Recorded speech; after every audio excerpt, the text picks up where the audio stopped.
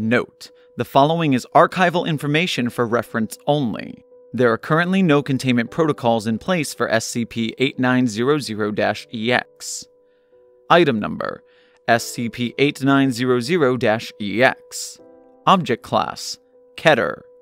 Special Containment Procedures: SCP-8900 has been designated Keter due to extreme difficulty in containment. Indeed, it does not appear containable at this time. Persons and objects affected by SCP-8900 are to be quarantined and destroyed via flash incineration immediately. Flames resulting from this process are to be extinguished by vacuuming complete darkness to suppress the spread of infection.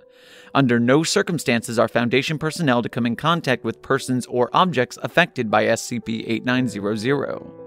Addendum 8900-1. It has been discovered that total darkness is effective in suppressing the spread of symptoms of SCP-8900 in living subjects. Agents Harker and Miriam have been detained and are being kept for study. Description: SCP-8900 is a complex perceptual phenomenon affecting the visible spectrum which seems to be spread by contact. It can be photographed using certain newly developed techniques. However, the process of photographing the anomaly seems to result in faster spread of its effect, and is considered inadvisable. SCP-8900 is currently uncontained and theoretically uncontainable. It first began to appear in the mid to late 1800s as a side effect of certain photography techniques, but was restrained only to the photographic plates themselves and did not spread. Of note is that the appearance of SCP-8900 manifestations in these photographs seems to development of photographic technology. SCP-8900 as we know it today seems to have developed in or around 1935, possibly as a result of the Corporation's experiments with integral tripack technology. Addendum 8900-2.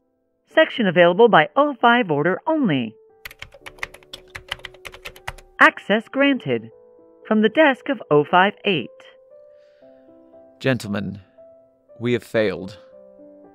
SCP-8900's effects have become so widespread as to be commonplace. The natural blue of the sky has been replaced with a gross and unnatural shade, and the green of the trees has been equally corrupted.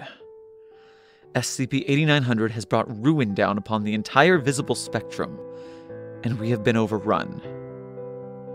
Our attempt at creating an opposing infection has also failed.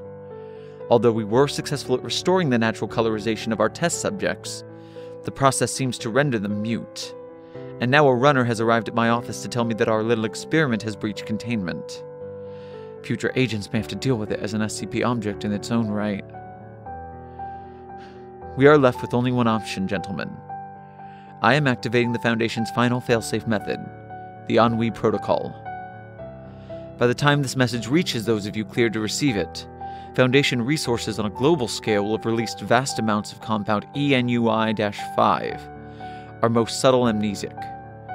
Worldwide, men and women who do not deserve the horror wreaked upon them will pause, confused, then resume their business, confident that this is the way that it has always been, never knowing what they have lost.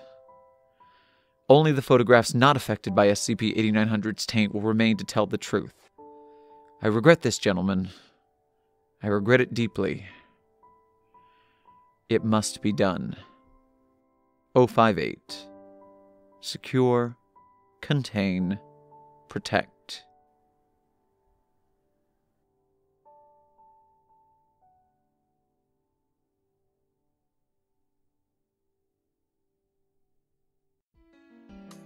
Site42 is able to continue broadcasting and move up to live-action SCP film adaptations due to the support of viewers, subscribers, and especially our patrons. Special shout-out to our site director-level patron, Andre Bechert.